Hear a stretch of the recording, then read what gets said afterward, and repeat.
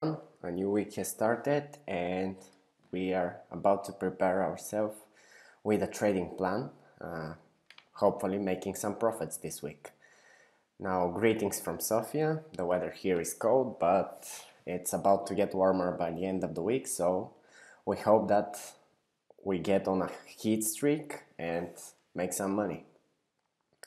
This week plan will be based on the Euro-Japanese yen currency pair, and I have prepared with only one scenario. It's a buy. As you can see on the weekly time frame, the price have reached a weekly support area right here where it stopped before and made a nice swing up.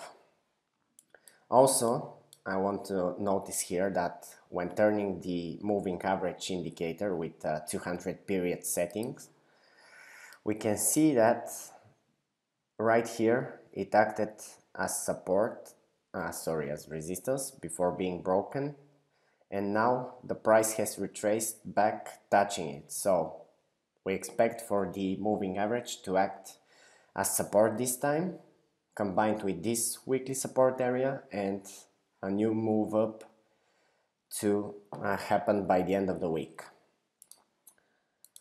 Now, as usual, the trading plan is made on the H4 time frame, so I'm turning that on, where we will look for entry points and we'll set targets. As you can see, I have marked the buy zone from this weekly support area at around a price of 128, 129 until a price of 137. Before that, we have two H4 stoppage areas, which will be our two primary targets. And those are areas where the daily time frame has formed resistance levels, and there is a possibility for the H4 uptrend to stop there or consolidate there.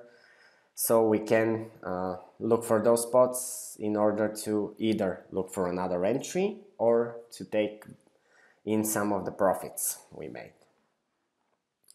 Currently the price is pretty low. The pair is being traded at 130.13. My expectations are for the price to constantly continue up. Today and tomorrow probably with a lower pace, but by the end of the week the moves to become stronger and the uptrend to accelerate. I will post this plan on TradingView so you can see how it developed by the end of the week, and we'll look for possible entries either on the H4 time frame, maybe on the 30 minutes time frame, which we will post on our Twitter page, so remember to follow us there. Now, this is the technical analysis. I just want to take a look at the economics for this week and the economic calendar. Let's see what we have there. So today we had the French domestic product report, which came out early this morning and came out as expected with 2.5% reading. Until the end of the day, we don't have any other important reports either for the euro or for the Japanese yen. Tomorrow again we'll have a blank day. In regards of those two currencies, there are no reports scheduled, so my expectations are for the price to remain stable. On Wednesday, we have three medium importance reports. Those are the German consumer confidence early in the morning, and later in the evening we have two reports from Japan, the retail trade and large retailer sales. Those reports might bring some volatility to the market, but I don't expect them to bring a long-term change in the price movement.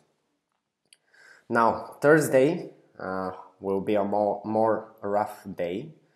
We are starting off the day with two high importance reports from Germany early in the morning at 7:55 GMT or 9:55 Bulgarian time, and gear up for a bumpy ride.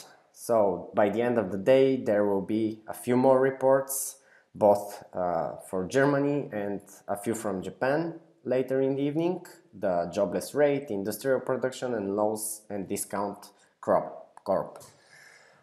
There is a high chance we'll see a lot of volatility. What are my expectations for that day?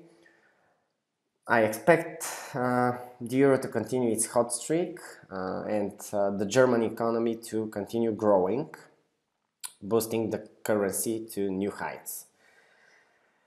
Now on Friday, it will be a pretty slow day probably. It's the closing day of the week, and not much volatility is expected, caused by reports. During the night between Thursday and Friday, we'll have two reports coming out from Japan with medium importance, and they might cause a slight change in the price movement, but I don't expect it to be huge. Nevertheless, reposition your stop losses and take profits accordingly before those reports. Also, remember that Friday is the day when traders close their positions, so we might see a reversal in the overall trend. Remember to subscribe for our YouTube channel, follow us on Twitter so you can receive notifications when we post either a new video or a live signal. I will make a recap video at the end of the week for this plan and how it developed, and of course if we had any trades. I will also post a few short-term trading plans for the day traders in you. Remember to subscribe and follow us on that. Thank you very much for your attention, and I'll see you throughout this week. Have a nice and profitable week.